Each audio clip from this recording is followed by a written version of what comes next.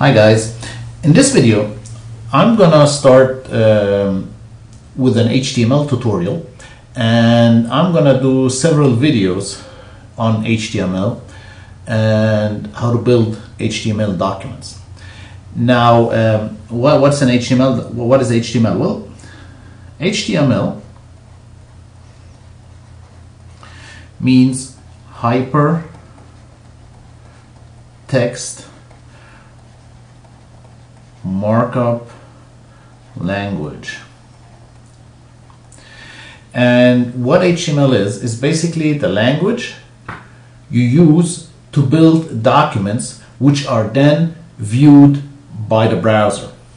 So basically all websites are in HTML, thus you can see them by a browser, but also pages in the internet, or you can also save HTML pages on your local drive and view them with your browser. So basically HTML is a sort of a structure or language in which you can structure your document.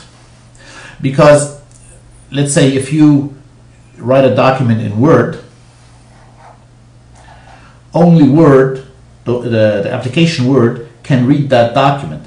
Or if you have a document in Excel, only Excel can read that document.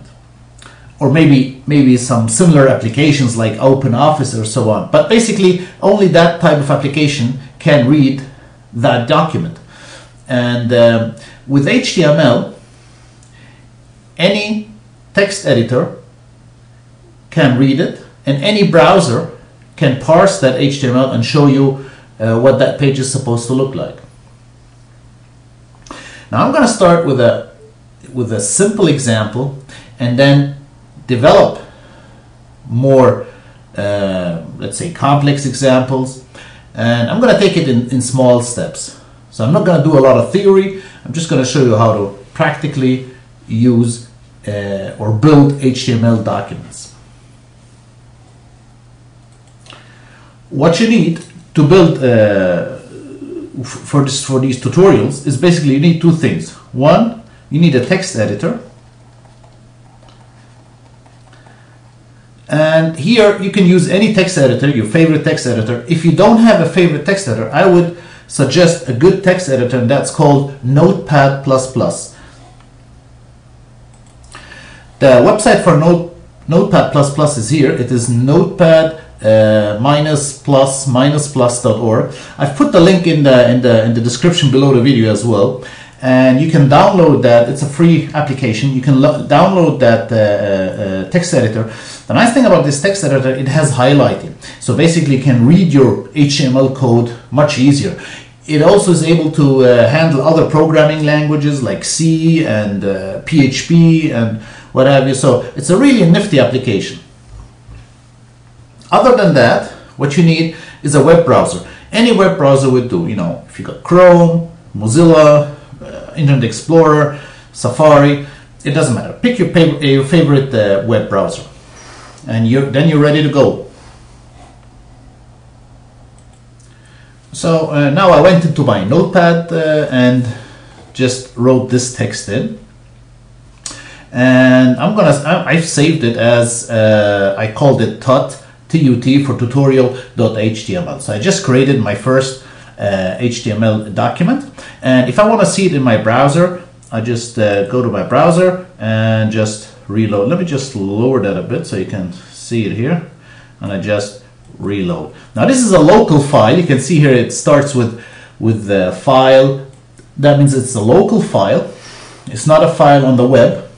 And I'm going to work with that local file. So you see, it doesn't matter where your HTML file is. It can be locally on your computer, or you can then upload that file to the web and it will be visible to everybody.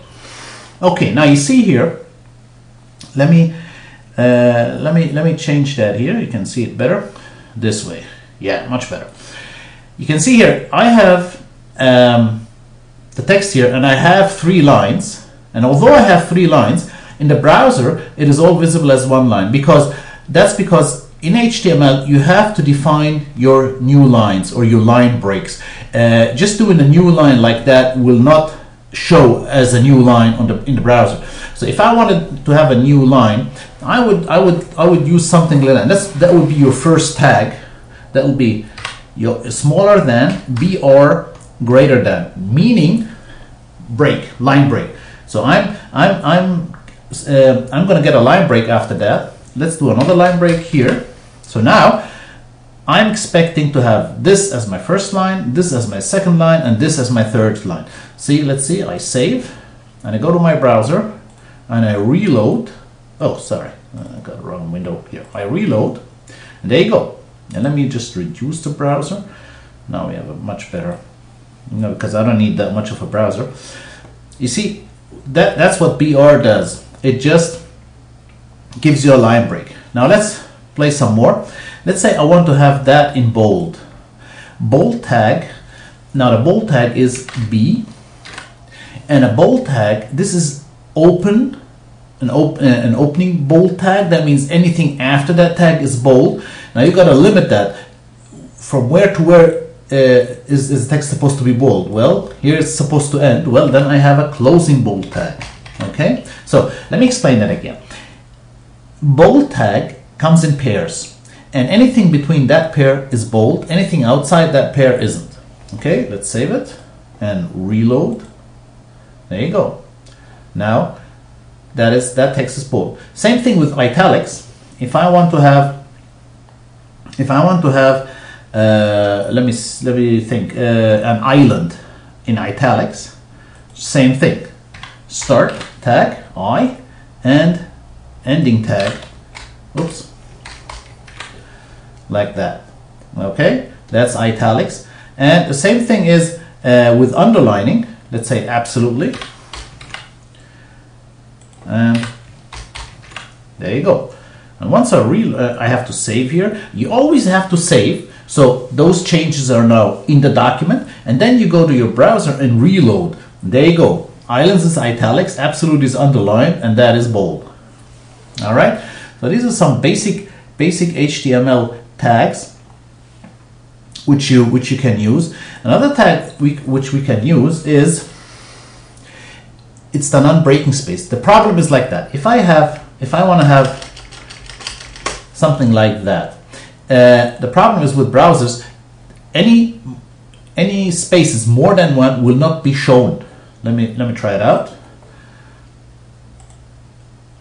You see, those, I have here a lot of spaces, but only one space is shown in the browser. Now how can I get that? Well, there's a tag for that, and that's called non-breaking space. The way you do it is,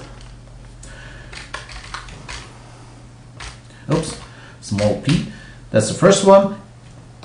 Let me do another one. Okay, and let me copy them.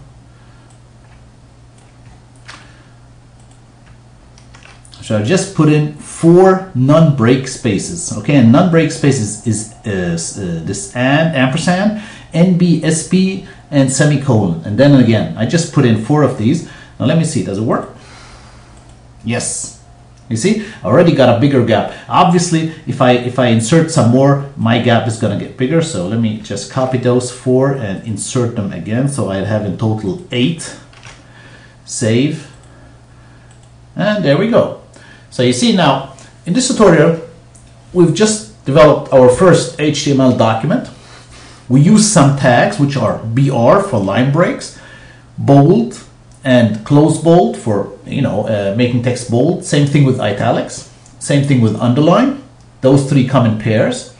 And then we also use the non-break space in order to have, or to have multiple spaces in the browser. Because doing multiple spaces, normal spaces will not be shown in the browser. All browsers just reduce multiple spaces to 1 space. And in the next video, I'm going to show you some more stuff with HTML. I'm going to show you how to really structure your HTML document.